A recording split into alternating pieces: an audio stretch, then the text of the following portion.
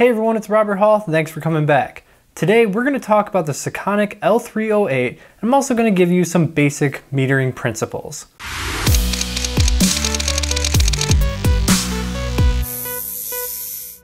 Now remember guys, if you end up enjoying the video, please hit that like button before you leave, comment below with any questions, and subscribe if you want to see more videos. So before we get into the Sekonic L-308, how to use it, how it functions, if it's a great tool or not, I want to make sure everybody's caught up on the basics of metering and just managing light in general. Just so you guys know, I am assuming here that you have an understanding of the exposure triangle.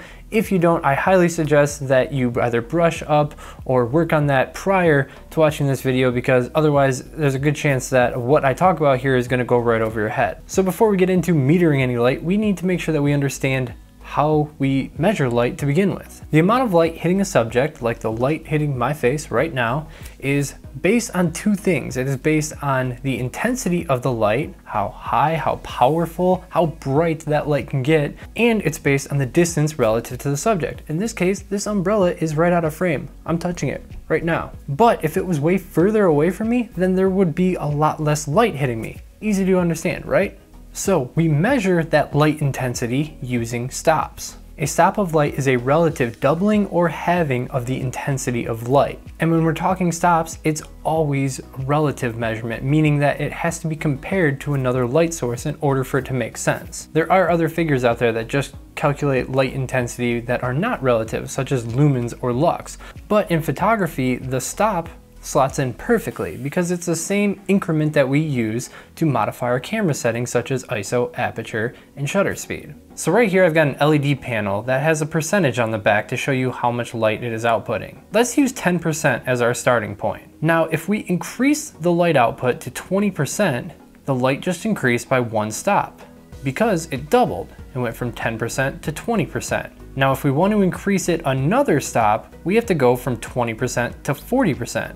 Again, we're doubling it. And if we want to go up a third stop, then we increase it to 80%. So you can see that the difference we have to increase each time gets greater and greater. Now I know what you're thinking, we typically go over flash here, so if we were talking about a speed light stops are represented in fractions. So that's why it's really easy to get familiar with the scale of a speed light, is because it's constantly going in half or doubling. It goes full, half, quarter, eighth, 16th, 32, 64th, 1/128th, 1/256, 1/512. Those are all full stops of light. Each time that it decreases one of those full stops, it is going down 50% of its previous light. It's just now occurring to me while editing that I never explained why we use the f-stop scale to measure light. So shutter speed, ISO, and aperture are all measurements of stops of light. But we don't use the shutter speed because when you measure flash output, your shutter speed isn't going to be impacted. And I'll be honest, I'm not sure how it started, but I think that we use aperture over ISO because the ISO numbers can just get astronomically high and it really wouldn't sound right. Like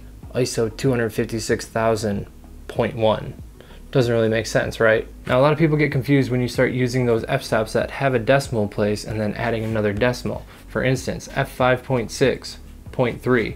A lot of people don't understand what that means. f5.6 is one full stop away from f8, meaning that there are 10 tenth stop increments in between there. There's 5.6, 0.1, 0.2, 0.3, and at f5.6.9, you would go one more 10th stop, and then you're at f8. Really the only way to keep the f-stops accurate and keep it mathematical at the same time. So now let's take that and apply it to a subject that's being hit by two lights. Turning one light on as our key light, we can meter the light hitting them. Now we have a base value to go off of. All we're gonna focus on here is aperture, and in this instance, the meter is at f4. Let's say we wanna put light on the opposite side. By matching the key light intensity all the way up to f4, we have a 1-to-1 light ratio. The light is identical on both sides. Now, let's start reducing the power of the second light. By cutting the fill light in half, we are reducing it by one stop. Since the key light is now 2 times as powerful as the fill light,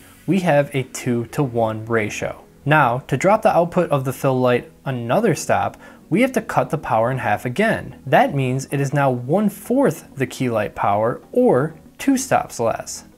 This is a 4-to-1 lighting ratio. Now you may have heard the term a 3-to-1 lighting ratio being so popular for portrait photography. And in a 3-to-1 ratio, that falls in between 1 stop difference and 2 stop difference. It's a 1.5 stop difference. Knowing these ratios is a great way to get familiar with the different looks that you can accomplish using lighting. I know I really like a 3:1 and a 4:1 lighting ratio for my subjects. I just think that it presents great portrait photography, it looks really nice, it's defining without being too dramatic to the point where an entire side of their face is really dark. You may like an 8:1 lighting ratio where your key light is 3 stops more powerful than any fill light that you have going.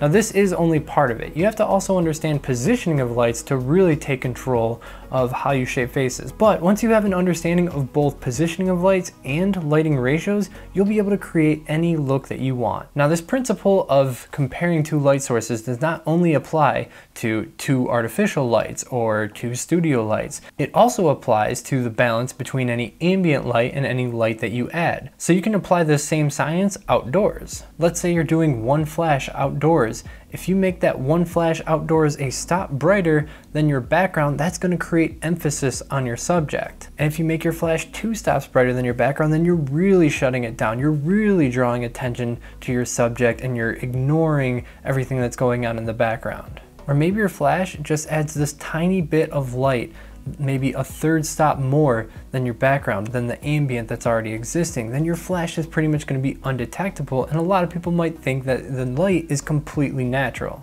So learning the ratios that you prefer both on a subject or with your subject in comparison to the natural light that exists, if you can dial those in as repeatable results, it really helps you define your style. Now you may be thinking, my camera already has a light meter built into it. Why would I need a light meter outside of that? Well, there's 2 primary reasons. The first is that your camera is a reflective light meter. It can only tell you the amount of light that is reflecting off of a subject. The problem is it's always trying to expose for a mid-tone gray. If your subject or whatever is reflecting light is either darker or brighter, then your meter in the camera is going to give you an inaccurate reading. But a light meter can measure both the reflected light as well as the incident light, the true amount of light hitting a subject. And by doing so, you can use the figures that the meter gives you to accurately represent your subject regardless of what tone they are reflecting of light. And the second reason is that your camera has no capabilities to meter flash and a light meter does. Okay, so now that we covered that, let's talk about the Sekonic L-308. So inside the box, you're gonna get the meter, a leather pouch to hold it in, a lanyard, and typical paperwork. There are 6 buttons on the L-308. Power, mode, ISO, the measurement button, and an up and down button. Holding the ISO button and using the up and down arrows, you can change the ISO. Tapping the measurement button will initiate the measurement regardless of what setting you're in. The mode button switches you through the 5 modes: shutter priority, aperture priority, EV, cordless flash, and corded flash. Also, sliding the light dome at the top allows you to switch between reflective metering, in which you would point the meter from the same orientation as your camera towards your subject, the same way that your camera meter works. However, if you want to measure incident light, then you keep the light sphere on and you put it in front of your subject facing whatever light source you are metering for. Let's talk about the different modes. The first 3 modes measure ambient lighting. The first mode is shutter priority. This allows you to set your ISO and your shutter speed. Once you've done that, you click the measure button and it will give you the required aperture that you need to shoot at for a balanced scene. Next is the aperture priority mode. This allows you to do a measurement based on your aperture and will give you the equivalent shutter speed you need for a balanced scene.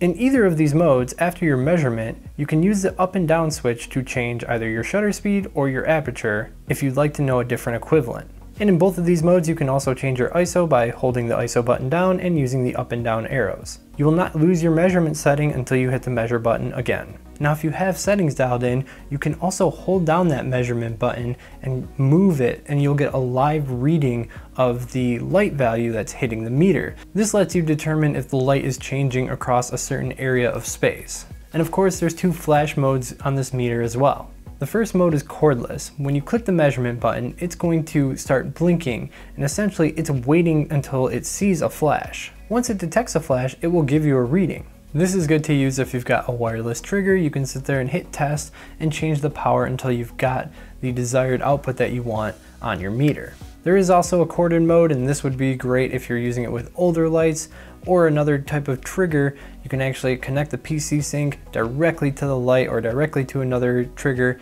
and when you hit the test button, it's going to send a fire signal and try to measure it at the same time.